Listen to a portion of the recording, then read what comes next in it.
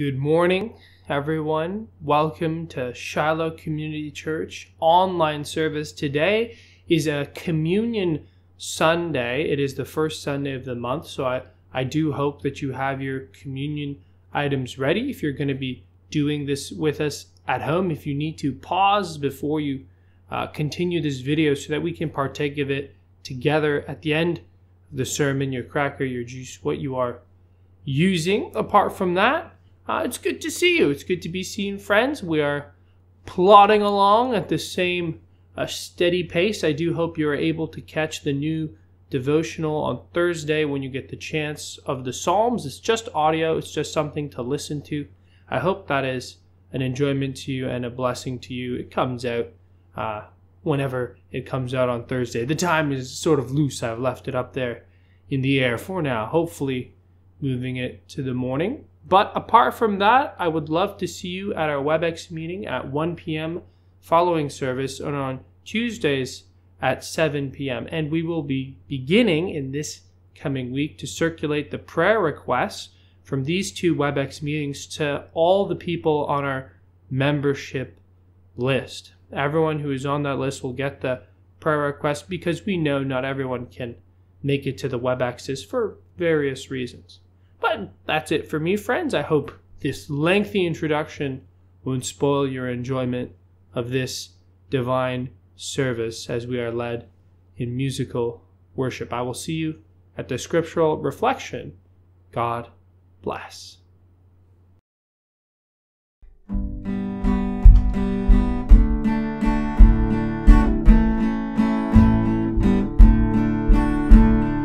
Sing them over again to me, wonderful words of life.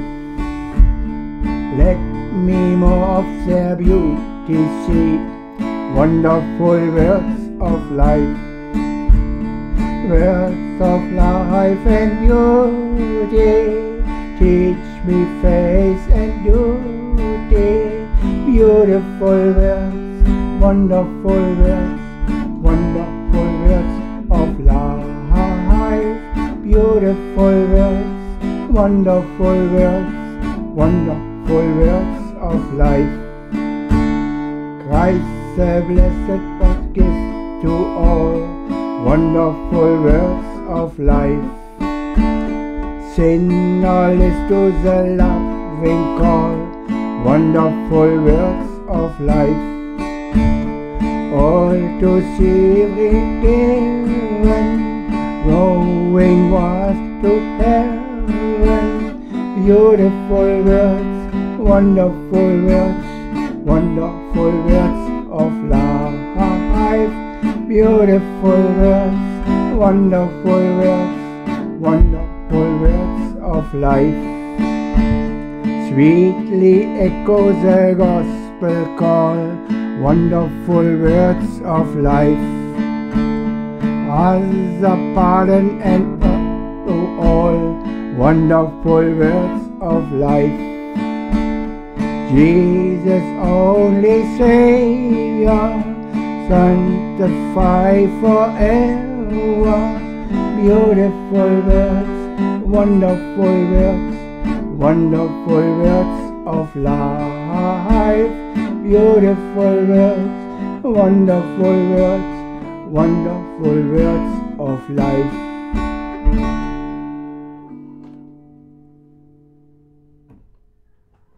Our reflection this morning comes from the book of 2 Kings, the 19th chapter and the 22nd to the 28th verse. That's 2 Kings chapter 19, verses 22 to 28, reading in the New Revised Standard Version.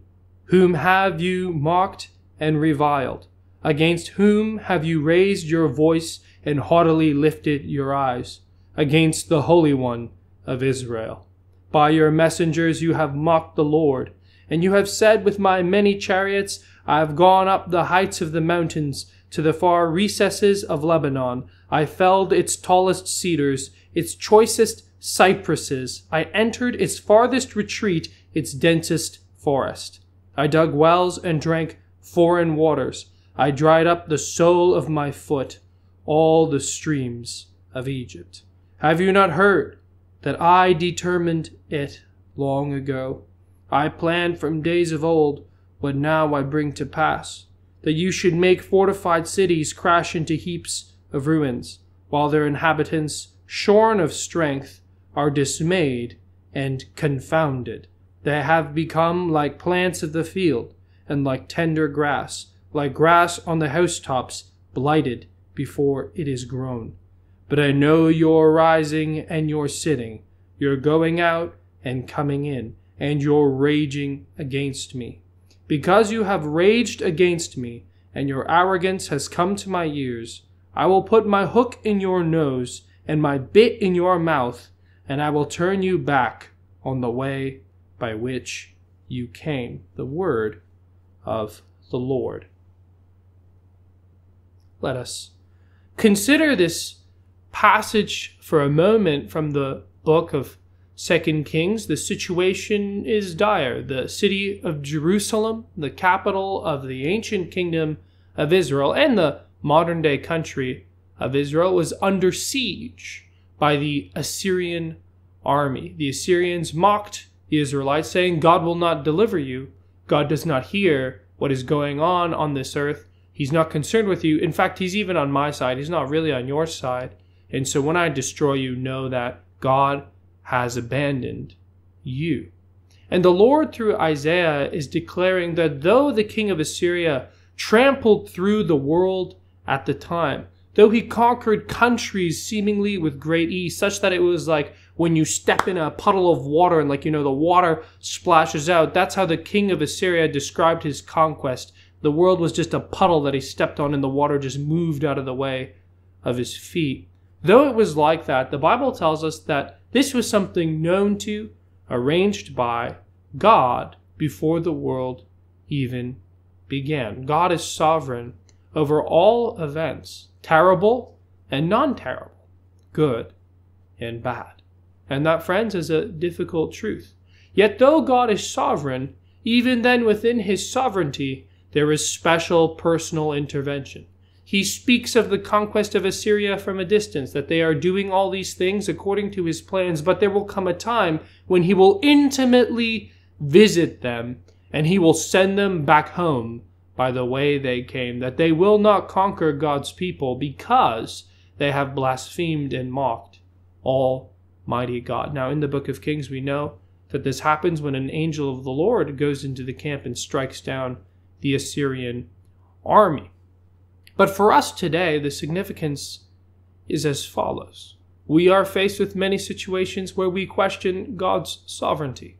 Sometimes we wish maybe God weren't sovereign because of the nature of the situations we are in. But friends, God is sovereign over everything. His rule and his reign is over all the earth. Even Satan himself submits to the rule of God, even while he is in rebellion to God. And yet, though God is sovereign, and yet though things have been planned from long ago, yet he responds to us. Yet he moves with us. Yet he rewards righteousness and judges iniquity. Yet he hears us when we call. Don't let the sovereignty of God, friends, stop you from praying. And don't let your praying doubt God's sovereignty. Would you join your hearts with me in prayer? Almighty God, we come before you. You who made the heavens and the earth, the all-knowing, all-powerful, all-amazing one, the unknown God, whom no man has seen or can see, but has only been seen by Jesus Christ, the Son of God, through whom we have knowledge of you, our Father. We thank you, God. We thank you for your mercy and your love and your compassion towards us.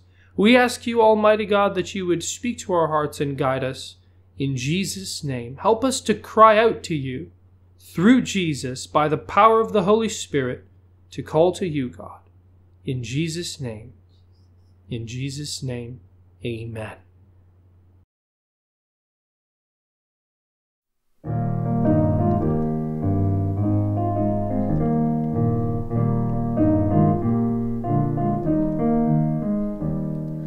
All praise to him.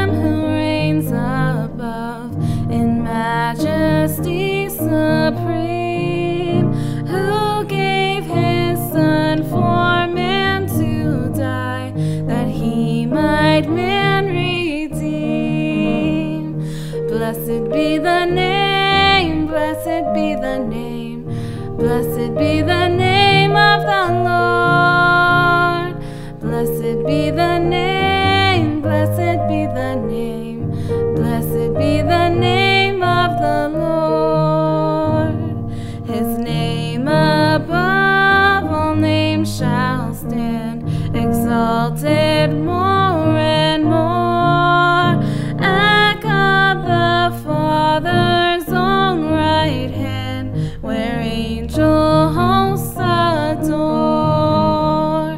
Blessed be the name, blessed be the name, blessed be the name of the Lord. Blessed be the name, blessed be the name, blessed be the name of the Lord. His name shall be the Counselor, the mighty Prince of Peace, of all earth kingdoms conqueror, whose reign shall never cease. Blessed be the name, blessed be the name, blessed be the name of the Lord.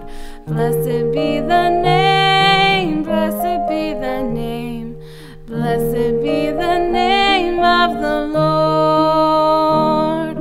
Blessed be the name, blessed be the name, blessed be the name of the Lord. Blessed be the name, blessed be the name, blessed be the name of the Lord.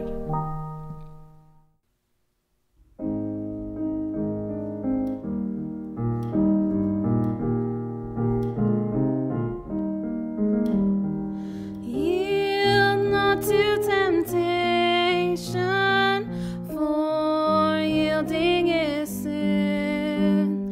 Each victory will help you, some others to win.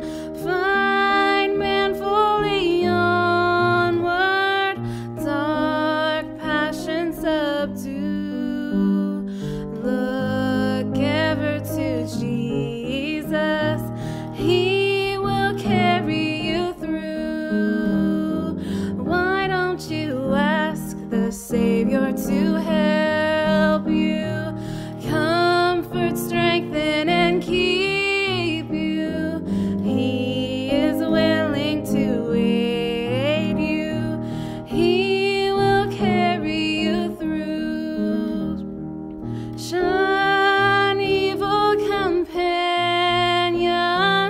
bad language, disdain. God's name hold in reverence, nor take it in vain. Be thoughtful and earnest, kind-hearted and true. Look ever to Jesus, He will carry you through. Why don't you ask the Savior to help you, comfort, strengthen, and keep you? He is willing to aid you. He will carry you through. To Him that o'ercometh, God giveth the crown. Through faith we will conquer, though often cast down. He who is our Savior, our strength will renew. Look ever to Jesus, He will carry you through. Why don't you ask the Savior to help you, comfort, strengthen,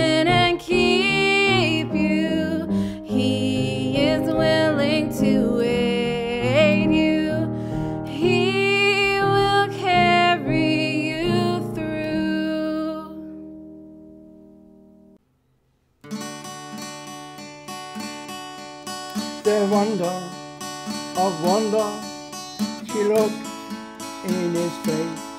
Such a little boy spoke the word into place. The stars and the moon shining brightly on them. The earth and the sun were created by him. The wonder of wonder, oh how could it be that God became flesh and was given for me? The Almighty came down, walked among men. The wonder of wonder, he died for my sin. The wonder of wonder, she looked in his face. But his little boy spoke the word into place. The stars and the moon shining brightly to them. The earth and the sun were created by him. The wonder of wonder, oh how could it be that God became flesh and was given for me? The Almighty came down, walked among men. The wonder of wonder, he died for my sin. The wonder of wonder, he died for my sin.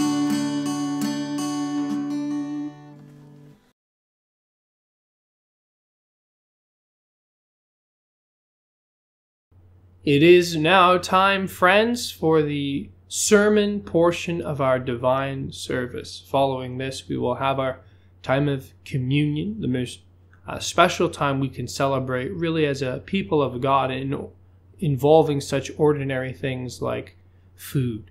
It's a very special and a sacred time which God has blessed and made holy, so I hope you do participate in it with me as I do it. Even though this is a recording, don't do it later, don't delay it. Do it when you're watching this video. Let the Lord speak to you through it. And thank you so much to our musicians for their great work, especially my wife. You're inspired. Beautiful singing. Ruth, you're fantastic singing. Great piano playing. And Herman, thank you for all that strumming and your vocals. It is magnificent.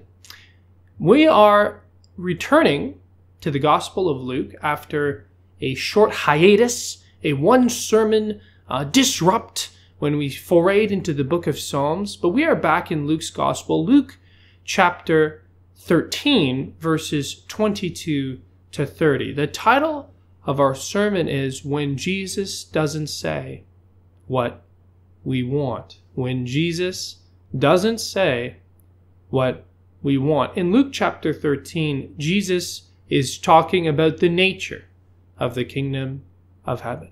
He's talking about what God's plans are for the world, for his people. And he lays down two parables about God's kingdom. It is small enough to fit into the human heart, but large enough such that people can come and rest in the shade that it produces like a big tree. God's kingdom provides refreshment to people on this earth through the change it does in our hearts as Christians. But then additional to that, we learn that God's kingdom is invisible. Not invisible due to its smallness, but invisible due to its nature. It is a spiritual kingdom. It is also an unstoppable kingdom, like how yeast spreads through dough, just going through, bubbling out, making wonderful fresh bread. So the kingdom of God spreads through the earth, unceasing. It's in its natural element. It cannot be delayed or prevented. The Bible tells us very clearly, Luke says in the book of Acts, that the times, the epochs have been set by the Father's authority. He has determined the timings of everything on this earth. He is sovereign over it all. Now, in the midst of all this, Jesus is asked a question a question I think that we all would like to ask Jesus, which is, how many people are going to make it? How many people are going to be saved? How many people, Lord, will we be there in heaven? Is there hope? Is it set? What can we do? What can we do to make it to heaven to be with you forever? So how about we read this passage, Luke chapter 13, verses 22 to 28, New Revised Standard Version. I won't prejudice you by explaining Jesus' answer before he says it. We'll just read this together. Jesus went through one town and village after another, teaching as he made his way to Jerusalem. Someone asked him, Lord, will only a few be saved? He said to them, strive to enter through the narrow door, for many, I tell you, will try to enter and will not be able.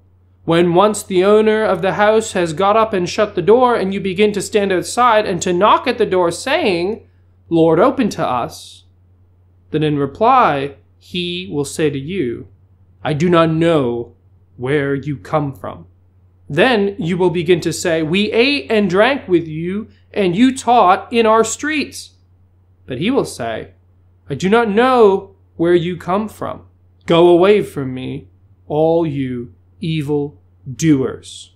There will be weeping and gnashing of teeth when you see Abraham and Isaac and Jacob and all the prophets in the kingdom of God, and you yourselves thrown out. Then people will come from east and west, from north and south, and will eat in the kingdom of God indeed. Some are last who will be first, and some are first who will be last. The word of the Lord. Let us pray. Almighty God, we come before you. We ask, Lord, that you would touch my heart, touch my soul, touch my mind, touch everything that I am, that I may communicate your gospel truth clearly. Touch my listeners, Lord. Open their hearts that we may receive the word of God like the seed that it is when planted in receiving soil, such that it grows into a mighty tree. Lord God, I ask that we would experience some of the life, the sturdiness, the steadfastness, and the power of your word today. We thank you, Lord, in Jesus' name. Come, Holy Spirit, in Jesus' name. In Jesus' name. Amen. Amen. Now, there is a sense that the verses following verse 24, when Jesus answers the question, are all an expansion on his answer. So that's how we're going to treat it. It goes very simply. Jesus is moving from one town and village to another, and along the way, someone asks him a question. Lord, will only a few be saved? The wording seems to imply that Jesus has at various times talked about the difficulty or the smallness in number of those who will make it into God's kingdom. Will only a few be saved? Is that really what you're teaching us, God? That only a few will be saved? And Jesus replies to him with a deceptively simple answer. He says, strive to enter through the narrow door. For many, I tell you, will try to enter and will not be able.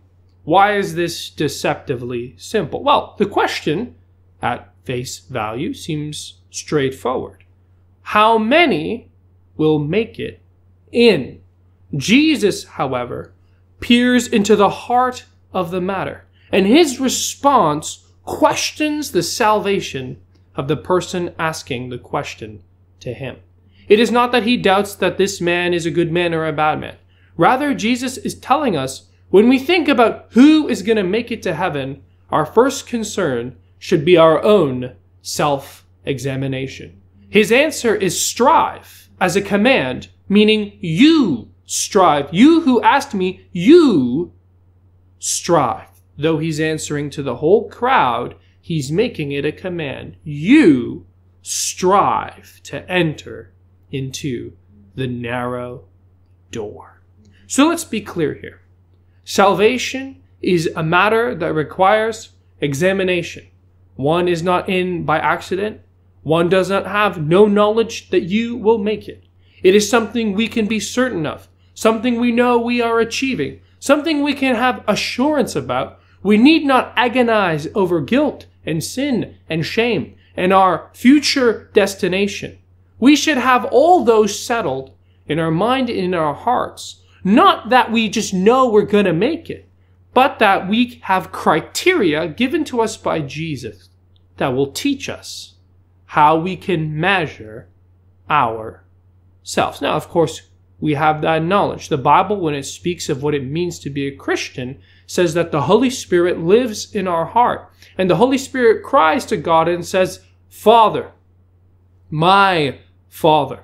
And so we as believers feel a connection between us and God. We know He's there. But more than that, we feel drawn to Him as a child is to a parent. But these sorts of feelings, depending on the day, depending on how we, feel, can be a little challenging to decipher. And the first thing Jesus says is of great significance to us. He's telling us that the knowledge of our salvation doesn't rest in our feelings in this testimony of the Holy Spirit alone. Indeed, the Holy Spirit will tell you you're a child of God. But also, Jesus says, strive. You want to make it to heaven? Strive. You must work. You must move forward. You must be advancing. This is not an accident. This is consistent from day one.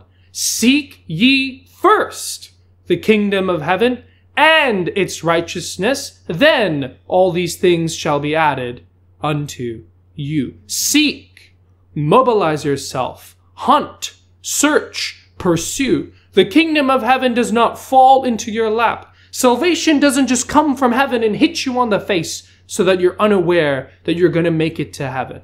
It is something you know, something that is a goal, something that you move towards and mobilize yourself to. Here's a simple measure. Whether you want to know if you're going to make it to heaven or not. Do you strive to enter? Do you think about going there? Do you think about being with God? And that's a very significant thing. Because what is heaven? Surely everybody, when they die, wants to be in a good place. Surely we strive to be in a good place when we die to a certain degree. Every human being has these thoughts. And that's why Jesus is specific. It is a narrow door. We are striving not for something abstract, not for something that is difficult or hard to understand.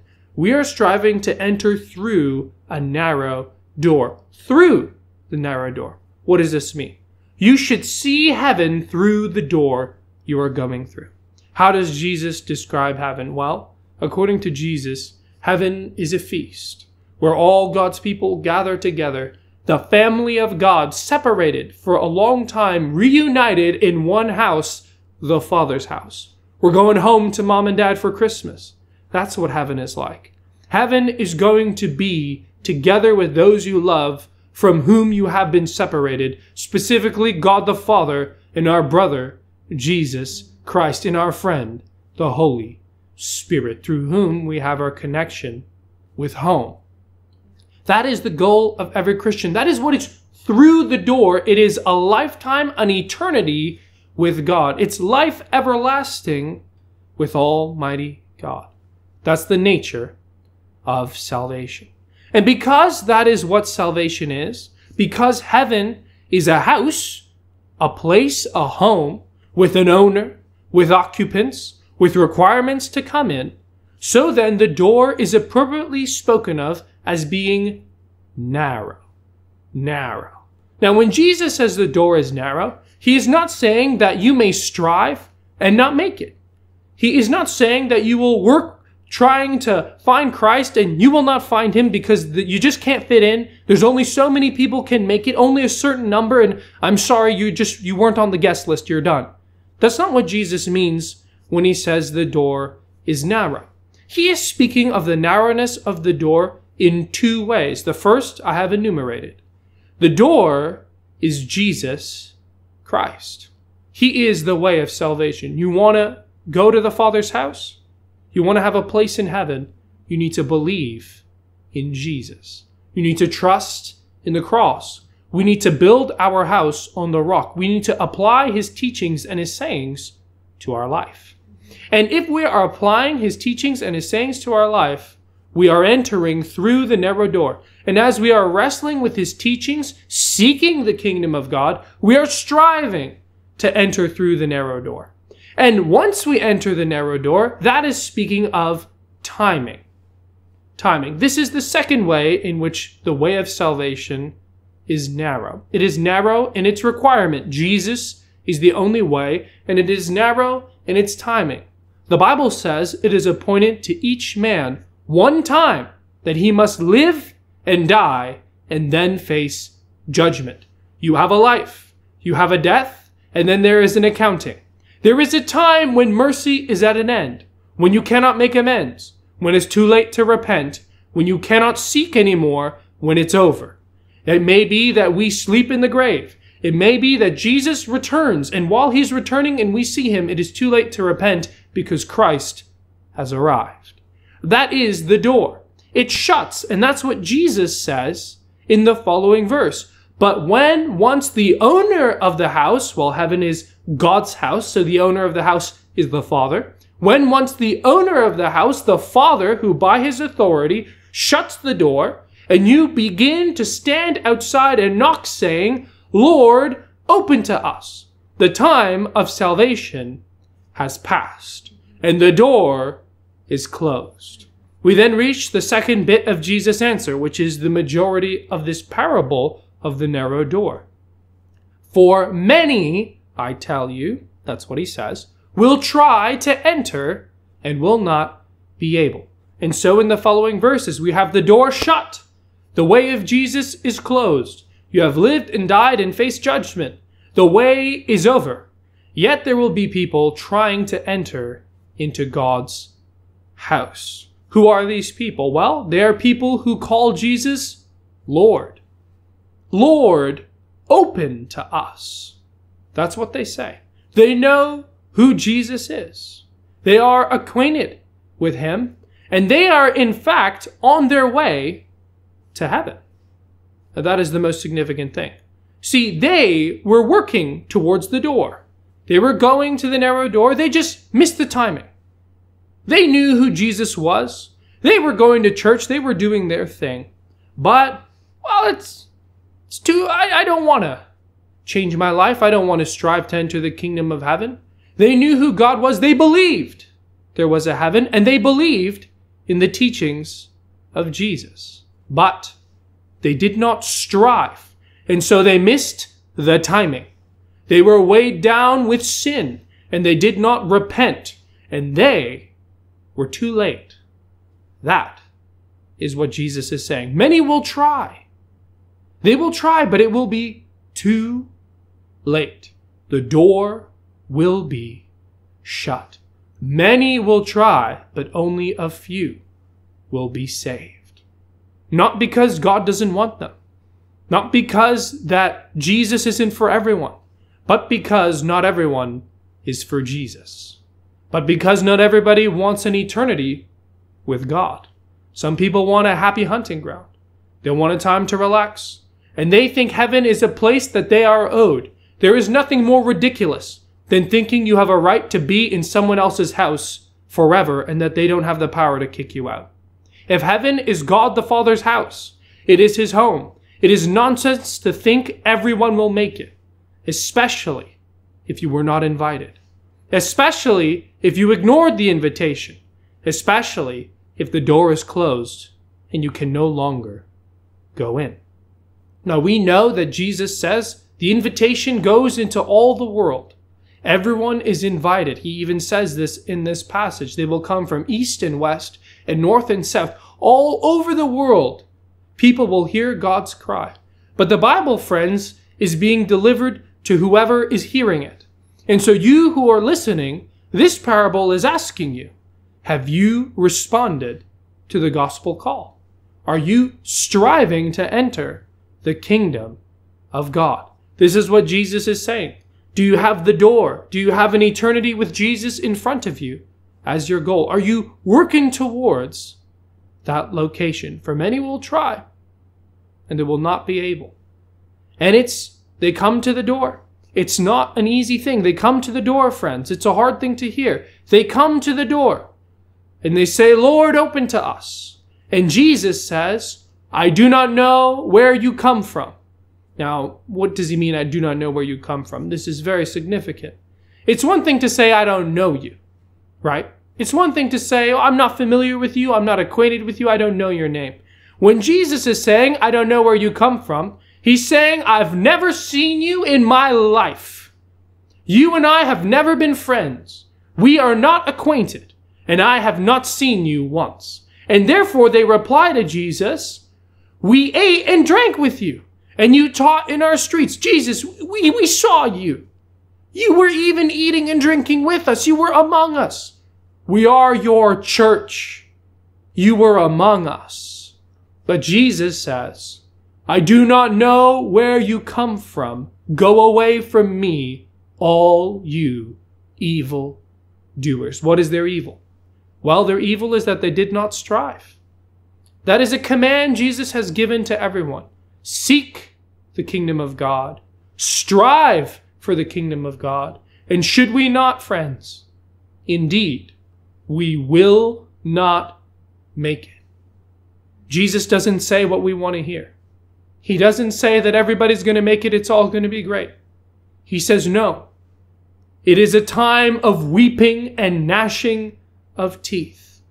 That's what Judgment Day is that Jesus is bringing to the earth. What does it mean, weeping and gnashing of teeth? This seems kind of an archaic expression to us. But I don't know if you've ever had an intense time of grief, such that your jaw clenched involuntarily and your teeth ground together. This is weeping and gnashing of teeth. I've experienced this a few times in my life, not many, thank God, and hopefully we don't have to all experience this. But what Jesus is saying when he says weeping and gnashing of teeth, he means a grief that cannot be consoled, pain so great that it leads to an involuntary reaction in our body of grinding of the teeth. It is a sad day. People will weep and they will gnash their teeth when they see Abraham and Isaac and Jacob and the prophets in the kingdom of God and what you yourselves thrown out. It is not that they were never invited. It was not that they never had a place. It was that they were even on their way. They made it to the door, but they were thrown out. Do not sit on your laurels just because you go to church, just because you believe in God, just because you read the Bible. The Lord looks to the heart. He looks to those who want to be with him.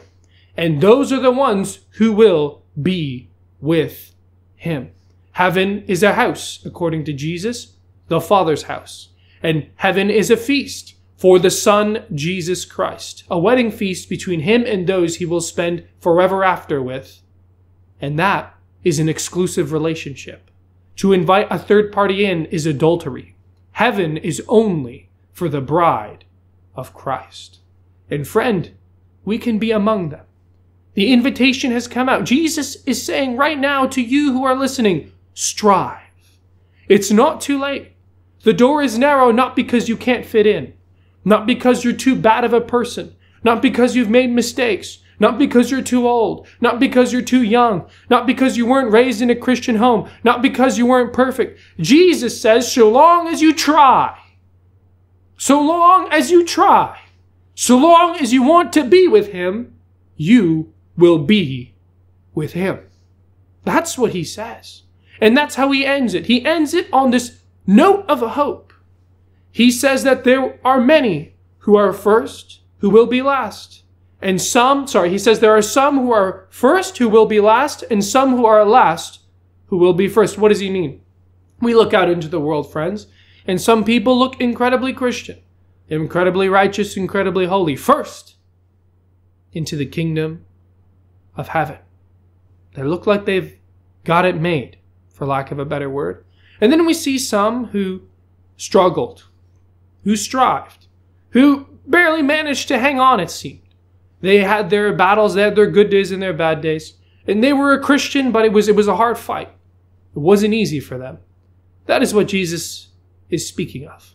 There are some who seem to be last. They didn't really figure it out till the end.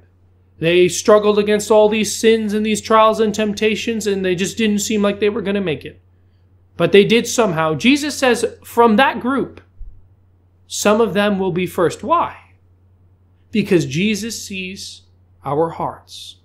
There are some friends who are righteous people who have done well, who have not faced trial, who have not had their love for Christ tested, who have been blessed by convenient circumstance. And God knows and God sees. Every thought, every intention, our full identity is open and bare before Almighty God.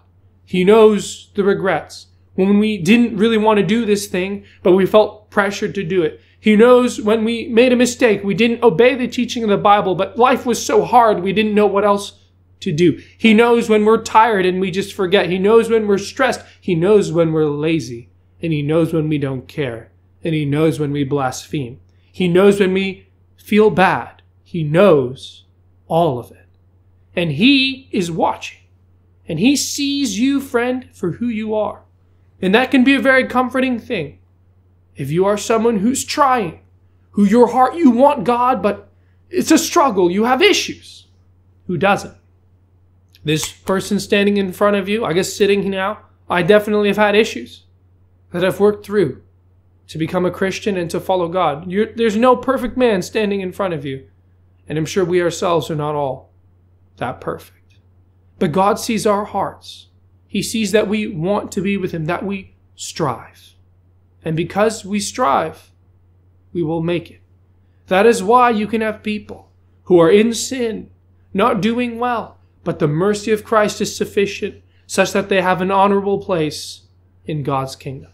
And then we can indeed have the absolute opposite, where those who seem to have made no outward mistakes, yet they are not first in God's kingdom, because God knows their heart, that they didn't really love Him with all that they had.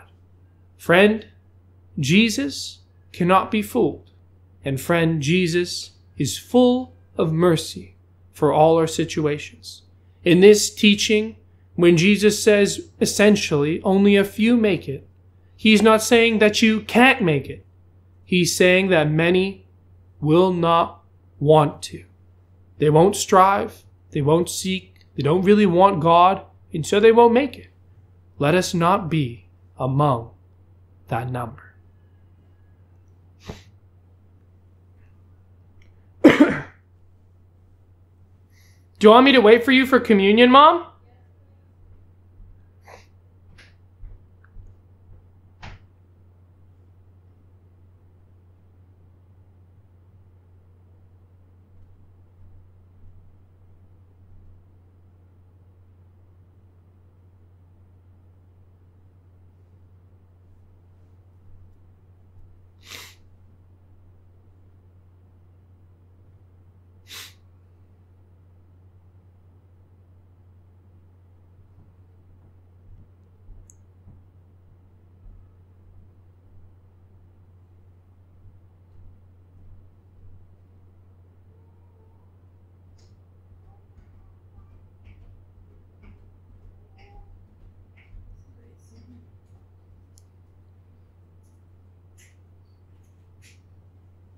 You can hold him, Mom. It's fine. But if he whines and makes noises, it's okay if he makes noise and you're taking communion. He just can't make too much noise. All right, if he's okay.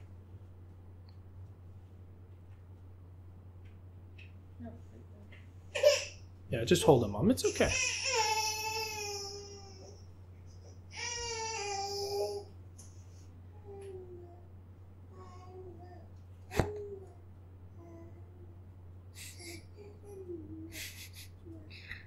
He's a funny kid. You look like you cried a lot upstairs, huh? Those are some big crocodile tears, little crocodile. Little crocodile. Little crocodile.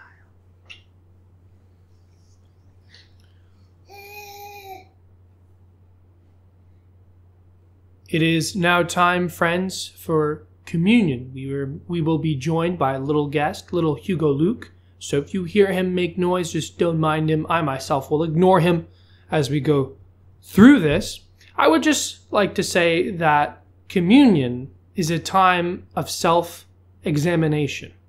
This passage we were looking at in Luke 13 called us to examine ourselves. In the same way, communion asks us to examine ourselves, not for the purpose of condemnation, but for exhortation. Communion is to give you the strength to continue. And as Jesus says, if you are trying, if you are striving, if you want to enter, and you're alive, you're here, you're kicking, you're wanting to enter the kingdom of God, communion is for you. It will give you strength for the fight. It will encourage you. It will help you and touch you, and it will mobilize you forward. It is an opportunity to look and say, God, I have sinned. To think of our sins, to bring them to mind, to ask Him to forgive us, and to take anew that body and blood of the Lord, so we can once more have at it. Once more do our best. That's why it's so good to take communion frequently, because Lord knows we need frequent restarts in life. Now, our passage of reflection for communion comes from the book of Acts, chapter 2, the 46th verse to the 47th verse. Allow me to read it for you. Day by day, as they spent much time together in the temple, they broke bread at home and ate their food with glad and generous hearts, praising God and having the good will of all the people. And day by day, the Lord added to their number those who were being saved. When it says they broke bread at home, we understand that to mean they took communion and they were rejoicing, they were joyful, people were joining, they were just having a good time. What's the significance of this? As a Christian, as someone who has God, you are sufficient. We should be, as people of God, sufficient. Nothing should keep us down. No COVID should discourage God's people. Nothing we go through in our week should make a permanent dent on our joy. Because we have God, because we have communion, we have a sufficiency in our life, a happiness, a reason to praise. It is good enough to just have a normal life. It's good enough to be content with waking up, working, having a family, eating, sleeping, visiting friends. We don't need drugs. We don't need drink. We don't need anything for our joy. We have Christ, the new wine and the new bread. All we need to survive and to make it through life is given to us in Jesus. A lot of Christians are looking to the world to supplement their joy. But I tell you, God has put eternity in the heart of man. Nothing on this earth will give you sufficiency and true security, because nothing in this world lasts forever except your own soul and God. And the Lord has so made it that apart from Him, you will not find completeness. Now you will find temporal happiness in life. Who doesn't? Who doesn't? But that is not what I'm speaking of. I'm speaking of sufficiency. So I hope in this communion time, we ask God to put in us that wellspring, those rivers of living water, that we may be continually refreshed and a refreshing to others. I will give us a moment of silence as we reflect on our sins, asking God to help us and strengthen us, and then I will read our communion passage. Prior to that, I will, of course, pray over our communion sacrament.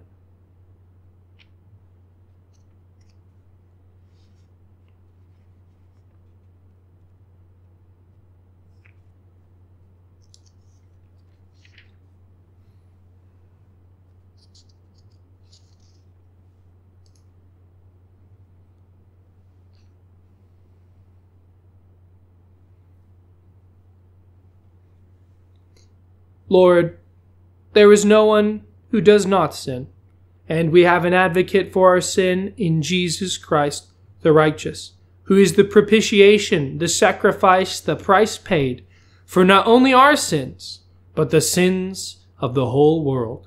There is blood sufficient for the worst of men. There is blood sufficient for the best, but we all have equal need of it. God, I ask that you bless this time of communion. These emblems, you bless them as we partake of them, that you sanctify us through your Holy Spirit, making us holy. We thank you, God.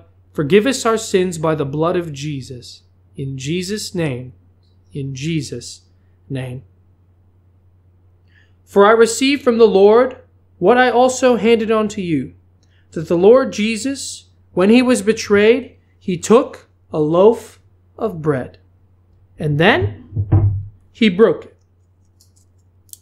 And when he had given thanks, "Thank you, Lord, for this bread," he said, "This is my body that is for you.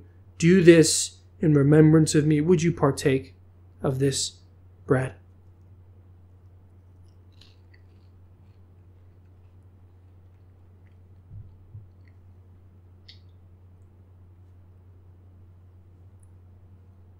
In the same way, he took the cup also after supper, saying, "This cup is the new covenant in my blood.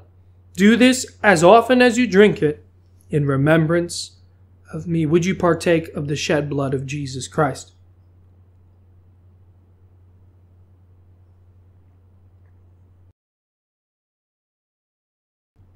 For as often as you eat this bread and drink the cup, you proclaim the Lord's death until he comes. Friends, would you receive the benediction? Blessed are the poor in spirit, for theirs is the kingdom of heaven. Blessed are those who mourn, for they shall be comforted. Blessed are the meek, for they shall inherit the earth. Blessed are those who hunger and thirst for righteousness, for they shall be satisfied. Blessed are the merciful, for they shall receive mercy. Blessed are the pure in heart, for they shall see God. And blessed are the peacemakers, for they shall be called sons of God. And blessed are those who are persecuted for the sake of righteousness, for theirs is the kingdom of heaven. And you blessed of the Lord, be blessed in your going out, be blessed in your coming in, from now till forevermore, world without end. Amen. In our sermon today in Luke chapter 13, verses 22 to 30, Jesus answered the question, how many will be saved? Will only a few be saved? Jesus gave a somewhat indirect answer, yes, only a few will be saved, but not for lack of effort on God's part. Not because God didn't want them, not because God didn't give them a chance. Jesus said, strive, desire, work, try to enter through the narrow door, the blood of Jesus Christ that covers our sins, into heaven. For many, I tell you, will try to enter and will not be able. Not for lack of ability of the blood to cover sin. Not because Jesus isn't for everyone. And not because there's another way, because there is no other way. But because they did not strive when the time of striving was given. There is a time to live. Then there is a time to die, and then there is a time to face judgment. There comes a day when once the owner of the house has got up and shut the door, and there will be no more mercy left. Friend, let us not delay. Let us not let heaven move on without us. Let us not be excluded from God's kingdom. Let us not be outside of the bridal party. Let us be there with the Lord Jesus Christ. Let us desire to be with him and know that God will give you all you need to get there. And you don't know how much God loves you. You don't know how much he wants to bless you and give you good things. Do not be afraid, little flock, for it is your Father's good pleasure to give you the kingdom. How about I just say a closing prayer and then I will dismiss you. Father, we thank you and we come before you. We ask that you bless this week, you bless us. Holy Spirit, you be on us. Give us strength, comfort, and encouragement. Forgive us our sins. Jesus, I'm a sinner. Would you pray with me? I'm a sinner. I need your help to make it. I want to make it. I want to be there with you, God. Holy Spirit, come. Cleanse my heart and give me strength to live for you. In Jesus' name. In Jesus' name, amen. Pray daily. Go in the peace and the forgiveness of God. Lord knows we need it. And have a great week. Take care, and God bless.